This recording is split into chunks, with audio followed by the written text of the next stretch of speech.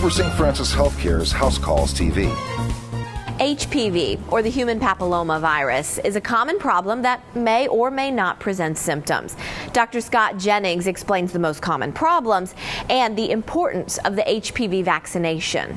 In women, we see some type of pap smear problem, and the pap smear problem can be a high-grade precancer of the cervix that can go on and become a cancer if left untreated. Fortunately, the HPV vaccine allows us to be proactive in preventing these types of cancers. For right now, it's recommended for women, for girls really between the ages of about 9 and 17, and honestly, the later you wait, the less effective it is. Roper St. Francis has highly trained doctors skilled in treating HPV disease at any stage, but the best course of action is prevention. HPV vaccines are ridiculously effective, and they are probably the most carefully and well-studied vaccines that have ever been produced. If we can vaccinate women at age 9 to 14 and prevent them from having HPV-related disease for the next 12 to 15 years, that'll moderate a huge extent of what we see in the way of cervical cancer and some other types of cancers related to HPV.